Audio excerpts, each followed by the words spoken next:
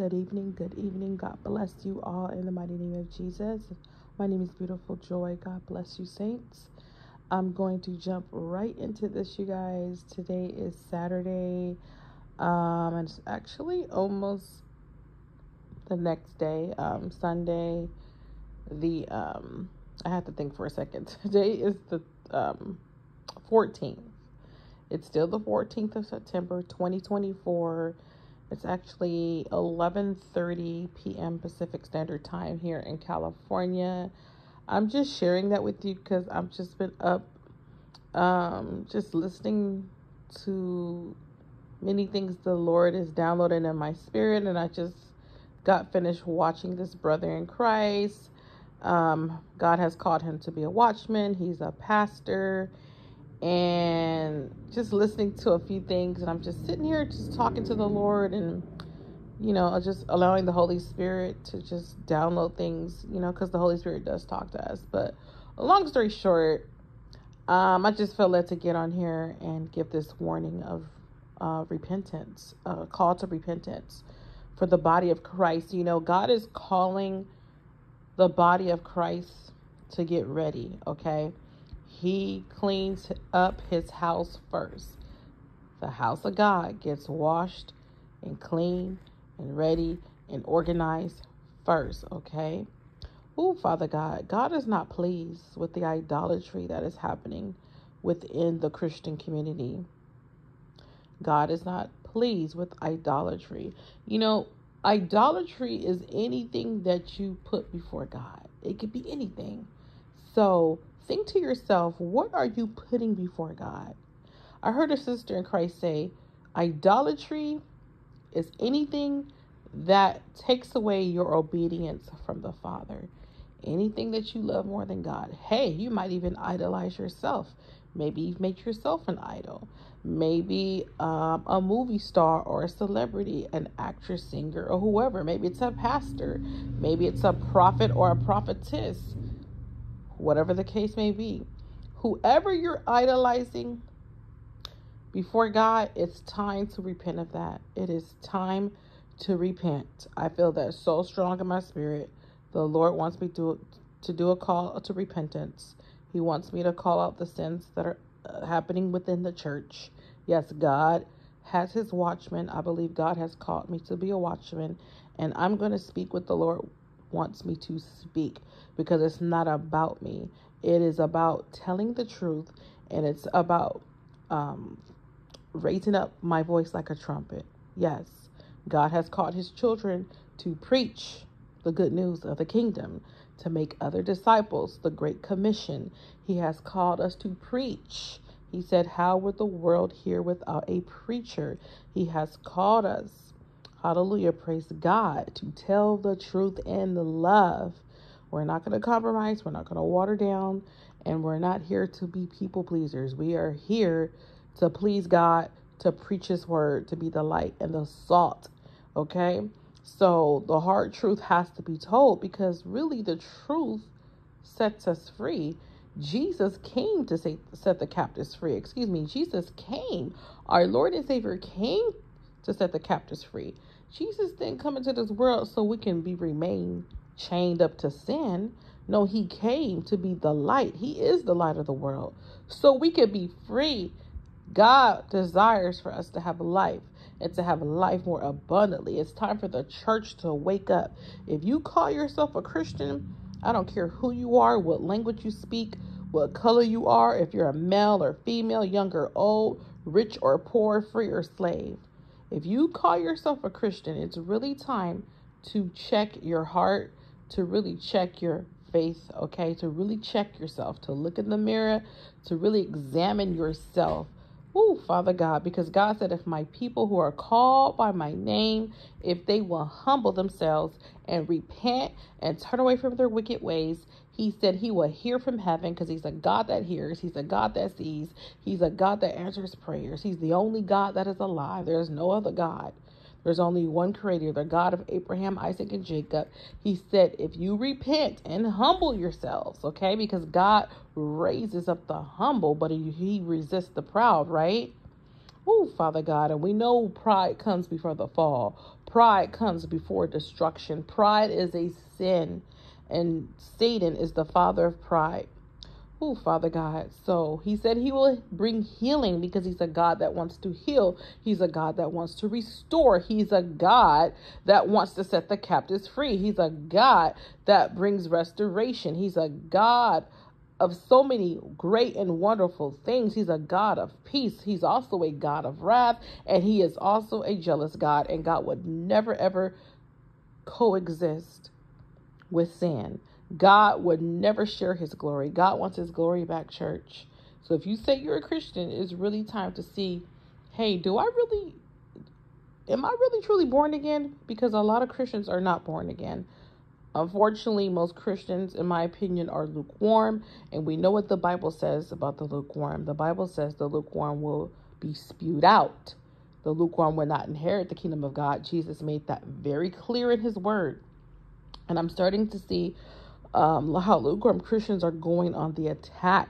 They're the main ones saying that we cannot call out sin. They're the main ones who are attacking God's people that are out here speaking the truth, out here being the light, being the salt, standing up for righteousness. It's the lukewarm Christians that are out here attacking God's true prophets and his chosen ones who are doing what God has called them to do. That's very twisted. But you know what? The Bible says that will happen in the last days. He said in the last days, people will have itching ears. There will be a great falling away. There will be doctors of demons. There will be false prophets. There will be false teachers. Even people claiming to be Jesus himself. God is not pleased. I've been feeling that for a very good while already. And this is something that the Lord has already had me speak about. But I just feel led, like I said, once again, it is almost midnight. I've just been up looking at some things and hearing some things, and I just feel the call to get on here. And it's not a coincidence you're listening to this. So please take this message back to the Lord. Pray about everything. Test every spirit, because there's a million voices speaking. There's a lot of people claiming to be this and that. I'm a prophet, I'm a man of God, and I'm a woman of God. But a lot of them are operating in witchcraft. A lot of them are witches and warlocks, and they're deep into occult practices. And I hope and pray they come out in Jesus' name. I hope and pray that they will truly surrender and come to Jesus and truly be born again. Okay? Because the Bible says, why gain the whole entire world but lose your soul? Why gain the whole world but lose your soul? It is not worth it, folks. It's not worth it. It's so easy to look at what everybody else is doing. It's time to really check yourself. Stand in the mirror and look at yourself and really ask yourself, am I really born again? Because you have to be born again. The Bible says you must be born again. You must be born again to enter into God's kingdom. And the only way to truly to be born again, you're going to have to come to the end of yourself. You're going to have to truly submit to God. Yes, you're going to have to submit to God. Jesus said, if you love me, you will keep my commandments. God said, you will know my people. You will recognize my son and my daughters because by their fruits. You know, a good tree cannot produce bad fruit, and a bad tree cannot produce good fruit. That's just what it is. God has made things very, very clear in his word, but we like to take the word of God and twist it to fit and comfort our sins. You know, it's time to wake up. It's time to wake up. This is a message of, this is a call to repentance to anyone. If you claim you're a Christian, I highly advise you, I encourage you to really check your faith walk.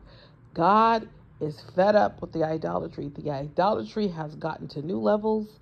And, you know, in the last days, it's going to get to new levels, okay? But God is merciful. He is just and faithful. He is sovereign. I'm telling you, God is giving you an opportunity now. So I encourage you to take this opportunity to really surrender. If you know you truly haven't surrendered to God, I hope and pray that you would have a new desire.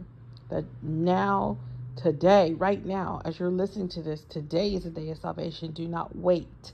Okay? Stop gambling with your salvation. Stop gambling with it. It's not worth it. Because every single thing here will pass away. Nothing here will last. It's not worth it. Because at the end of the day, when this whole place is done and it's finished and it's a wrap, Don't you want to be with God? Don't you want to be on God's team?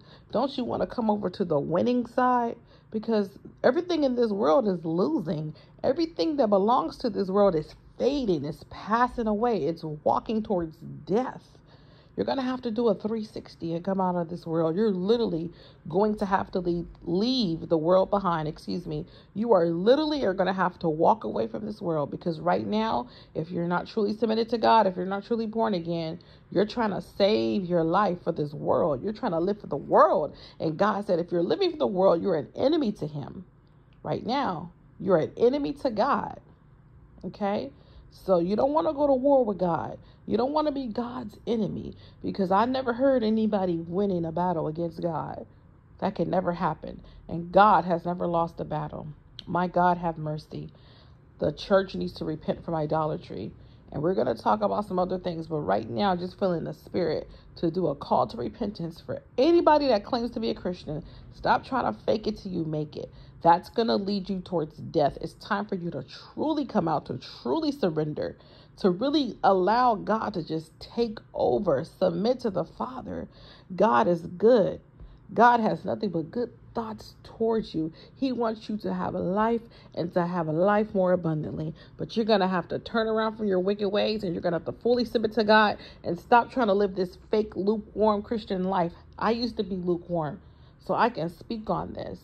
It's part of my testimony. If God did it for me, if God did it for millions and millions of Christians through each generation, he can do it for you, because God is able. He has more than enough grace. Don't take advantage of God's grace, because if you're truly trying to live for this world and you're trying to be this fake Christian, it's not going to get you anywhere. You're going to lose your life. You're going to lose it. You're going to lose it, literally. You're not going to make it. And these are the hard truths that we all have to accept, every single person, because God is after every person's heart. He sees the heart of every single person. He sees your thoughts. He sees every unspoken word. There's nothing hidden from God. So stop playing games with God. You stop thinking that God doesn't see what you're doing. Repent, repent, repent, repent, for the kingdom of God is at hand. God loves you. But time is getting short. He loves you so much. He loved the whole world. He loved the world that he gave his only begotten Son, the Lord Jesus Christ, that whoever so believes in him shall not perish but have everlasting life. John 3:16. Jesus did not go on that cross and die for you so you can remain chained up to sin, so you can remain a slave to sin. God wants to break you free. He loves you so much. But you're going to have to humble yourself, and you're going to have to fall on your face if you have to. You're going to have to get on your knees. When was the last time that you truly reached out to God? When was the last time you truly thanked God and gave him reverence and spent time with the Father? Many of you are so distracted. You're in the world. You're lukewarm. It's time to wake up. God is knocking on your heart. Stop ignoring the call. God wants to have a conversation with you. God wants to dine with you. He said, if you draw more near to me, the Lord says, if you draw near to me, I will draw near to you. It's time to really check your faith walk. It's really time to get real. Stop lying to yourself. It's time to really flee from this world. We see people that pass away every single day. Death is a guarantee for everybody. Everybody's going to leave this place. No one is going to live here forever. It's really time to get right. Time is short. We see Bible prophecy unfolding so rapidly. We really are. We're seeing Bible prophecy just unfold. Look at everything that's happening in the world. It's not going to last. This world is not going to last. It is passing away every single day. It's passing away. And the only way that leads to life is through the Lord Jesus Christ. I love you enough to tell you the truth. And this is not about condemning. This is not about casting stones. I'm not anybody's final judge. But I have been called to be one of God's watchdogs. And I have been called to call out the sins of the church. And to tell the world about Jesus. To tell the truth in love. You know, a true sister, a true brother in Christ would never want to see you walk into that burning building, into that building that's about to crumble. We're going to warn you. We're going to scream and shout and raise our voice up as loud as we can so you will hear us before you step into that building that's about to completely destroy you. God loves you more than anybody. Remember that. God loves you more than anybody could ever love you. And he just wants you to make it. But see, we live in a fallen world. Adam and Eve, the first two people, disobeyed God. And that didn't work out. So what makes you think that you can continue to live as a child of disobedience and enter into God's kingdom forever? That's not what the Bible says. That's not what the Bible says. It's time to flee this world and accept Jesus and allow the Holy Spirit to transform your life. It is the best decision you're ever going to make. Go in peace in Jesus' name. God bless you.